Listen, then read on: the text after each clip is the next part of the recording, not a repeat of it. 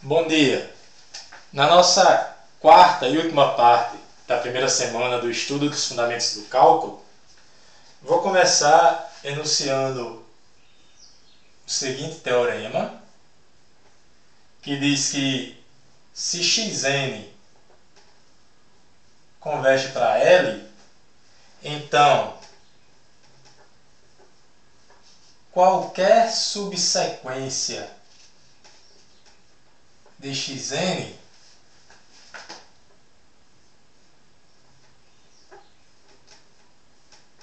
também vai convergir para L, tá? xnj também vai convergir para L. Esse teorema não vou demonstrar, devido à falta de tempo, mas eu vou mostrar dois exemplozinhos envolvendo ele. Ok? O primeiro exemplo, vou chamar aqui de exemplo 6, considere xn sendo dado aqui por essa sequência, dessa forma, 1, 0, 1, 0. Todos os termos de xn são formados por 1 e 0 e eles vão se alternando. Essa sequência, dessa forma, converge? A gente pode afirmar que não, né? Não. E aí vamos justificar, pois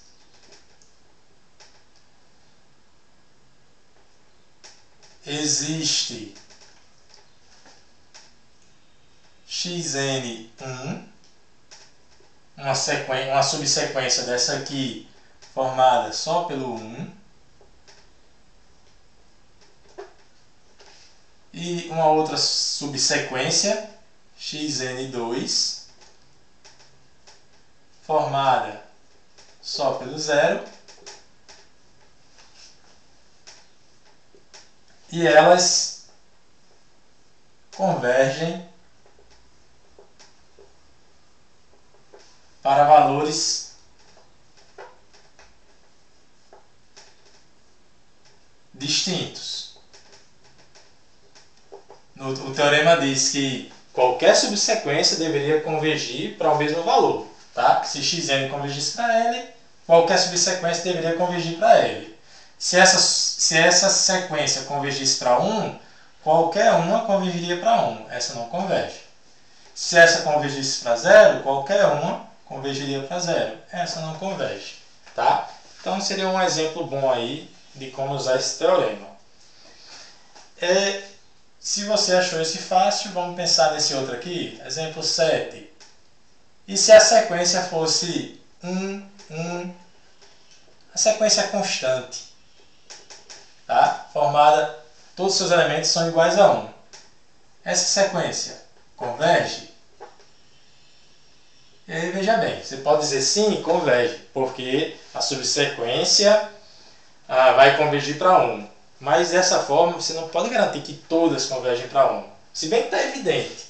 O que eu quero chamar a atenção é que para mostrar que converge para 1, eu preciso usar aquela definição, tá? Se sim, se a resposta for sim, então eu tenho que usar aquela definição que dado R maior que 0, existe um N0 pertencente ao conjunto dos números naturais, tal que n maior do que n0 deve implicar que xn menos o limite que a gente acreditar convergir, o candidato, né, deve ser menor do que r. Então, se eu estou afirmando que a sequência converge, eu vou ter que fazer isso aí, tá? Como eu venho fazendo até então, eu vou começar com um rascunho. Ok? Nesse rascunho eu vou fazer de trás para frente, né? Então eu vou fazer o seguinte, ó. xn menos... Meu candidato aqui obviamente é 1, né? Então xn menos 1 menor do que r deve implicar... Quem é xn? Xn não é 1 para todo n? Então isso vai ficar 1 botar tem parênteses assim para destacar, menos 1 menor que R, mas isso é botar aqui em cima para 0 menor que R, ok? Que é justamente o que a gente queria, né? Então, de fato, sim, converge. Essa sequência converge? Sim, pois, dado R maior que 0, existe N0 pertencente aos números naturais. Eu vou dizer logo que N0 igual a 2, por exemplo, poderia ser 3, 4, 5. Tal que, para todo N maior do que N0, para todo N maior do que 2, a gente vai ter que Xn menos 1 vai ser menor do que R, tá? Então, sim, ok. Vou anunciar aqui outro teorema. Vou anunciar mais 2 teoremas, tá? Também vão ser úteis na resolução de problemas. Toda sequência monótona,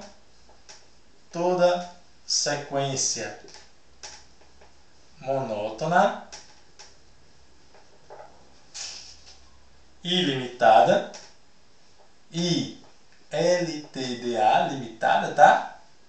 É convergente. E um teorema seguiria até mesmo como um corolário desse aqui, é que se uma sequência é crescente ilimitada, xn é crescente, logo é monótona, né? Monótona é crescente. E limitada, LTDA limitada. Então, Xn converge para o sup do conjunto dos termos dessa sequência. X1 menor do que X2 menor do que Xn. Ok? Ela vai convergir para o sup desse conjunto aí. Vamos ver um exemplo curtinho aqui que a gente já conheceu. Vamos dizer aqui exemplo 8. Aquela sequência que a gente já trabalhou, ó, xn igual a 2 menos 1 sobre n. Tá? Essa sequência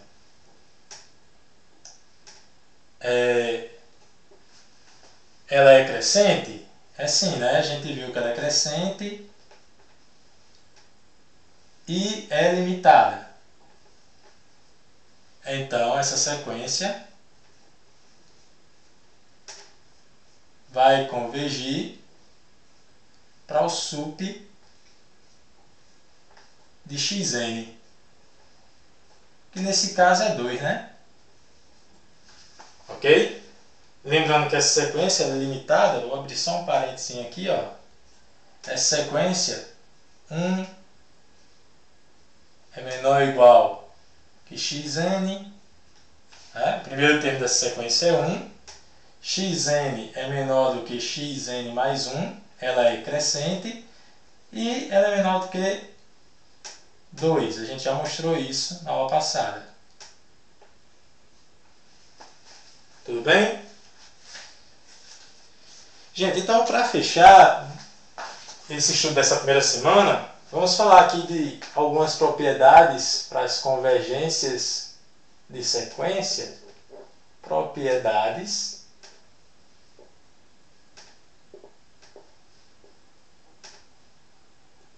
tá? Considere xn convergindo para L. E uma outra sequência, yn, convergindo para K. Tá? Yn e K diferentes de zero. Tá? Apenas para a terceira propriedade aqui, já estou colocando ali para economizar. Então, a primeira propriedade diz que xn somado ou subtraído com yn deve convergir para L somado ou subtraído, como seja, né, de K. A segunda propriedade se refere ao produto. Se xn multiplica yn, então esse produto vai convergir para L vezes K. E a terceira propriedade, aqui essa restrição, tá certo? Yn e K diferentes de zero. Então xn dividido por yn vai convergir para L dividido por K. Tá? Vamos fazer a demonstração aqui da segunda, que eu achei mais interessante. Demonstração da propriedade 2. Ó, devemos mostrar,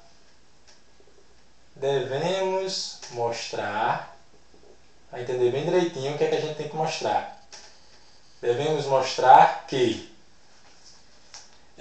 dado R maior que zero, aquela definição, dado R maior, você pode esquecer meu nome, mas não esqueça essa definição. Dado R maior que zero, existe N0 pertencente aos naturais, tal que, para todo N maior do que N0, deve implicar que a diferença entre, aí no caso aqui a nossa função é xn, nossa sequência, vezes yn, menos o candidato ao limite, que é L vezes K, isso deve ser menor do que o R que a gente deu lá inicialmente. Tá? Então a gente deve mostrar que isso aí acontece. De fato, isso acontece. De fato. Pois, acompanha aqui. Xn yn menos L vezes K, eu posso escrever isso assim, não é? Ó, eu vou somar e subtrair xn e K. Ó, xn yn menos xn K mais xn K menos LK. Eu somei e subtraí esse termo, então não alterei nada, realmente isso é igual a isso. Bem, isso aqui eu posso colocar aqui xn em evidência, né? Xn em evidência, e aí vai ficar yn menos K. Yn menos K. Mais, aqui eu vou colocar K em evidência. K em evidência. Xn menos L. Xn menos L.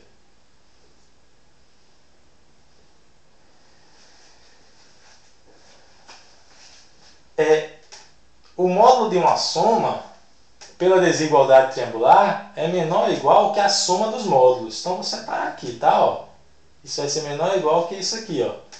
Xn. E aí eu vou aproveitar e já vou escrever na forma do produto dos módulos também. Yn menos K mais K xn menos L. Gente, só reforçando. O módulo de uma soma pela desigualdade triangular é menor ou igual que a soma dos módulos. Ok? Bem, só que isso aqui a gente tem da hipótese que converge para L, né? Xn converge para L. Yn menos K, pessoal, eu vou deixar como exercício que vocês provem que isso aqui é menor do que R sobre 2L. Tá? próxima aula a gente pode demonstrar isso aí. Ou então qualquer dúvida a gente pode discutir no blog. K é uma constante e vai convergir para K mesmo, ou melhor, o módulo de K é K, né?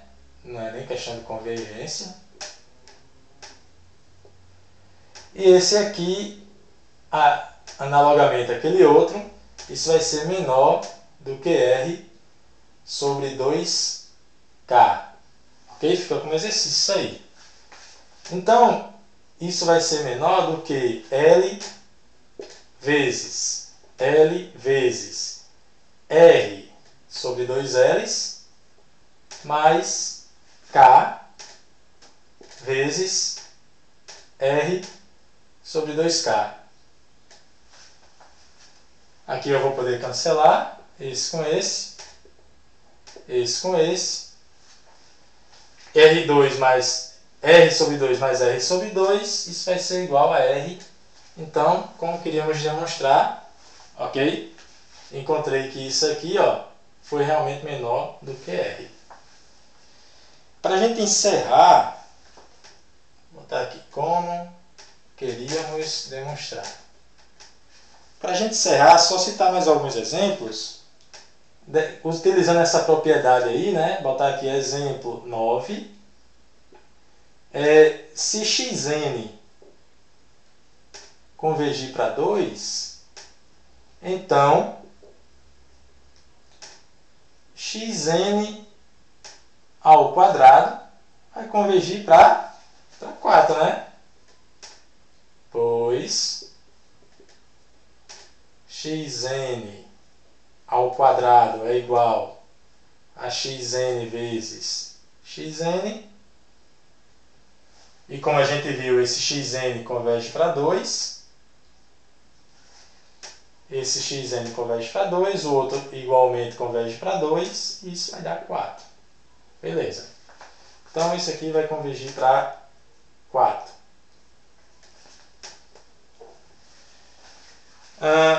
Mais um exemplo.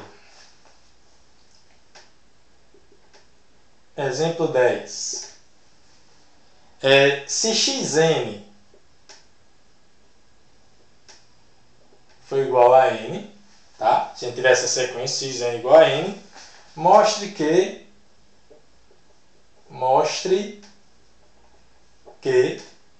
xn vai convergir para mais infinito, tá? É um pouquinho diferente, não muito, do que a gente fez até agora, mas aí para a gente fechar vai ser bom a gente fazer isso aí. Então, já vou fazer direto, tá certo? É interessante fazer um rascunho. Eu já fiz o rascunho, não aqui, né? Eu fiz na hora de preparar a aula, vou fazer direto.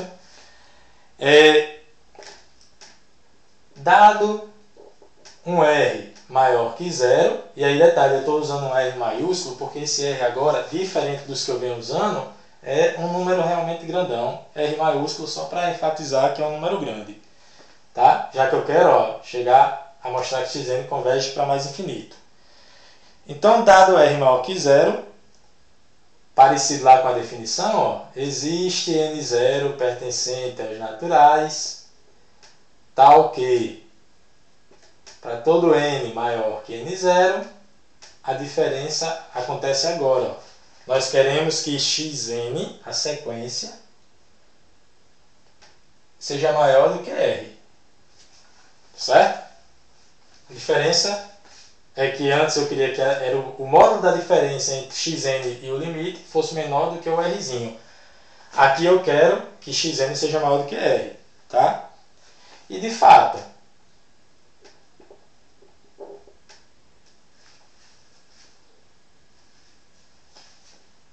ok? Isso aqui é o que eu quero mostrar, gente, só para ficar claro. Eu quero mostrar que isso aqui acontece. Tá? E de fato isso acontece. Pois, dado R, um Rzão maior do que 0, como n é ilimitado, isso aqui a gente usou várias vezes, vou sempre usar, vou sempre repetir. Como o conjunto dos números naturais é ilimitado, ILTD, ilimitado superiormente, então existe Então, existe um N0 pertencente ao conjunto dos números naturais, tal que esse N0, vou botar aqui, pertencente aos naturais, tal que esse N0 é maior do que R. Por maior que R seja, vai existir um natural que vai ser maior do que R. E agora, para todo N, e se N for maior do que N0, para todo N maior do que N0, temos, ou tem-se, N maior do que R. Tá? Mas quem é N? Não é o nosso Xn? Xn maior do que R. Como queríamos demonstrar. Muito bem, gente. Por hoje é só. Até uma próxima aula.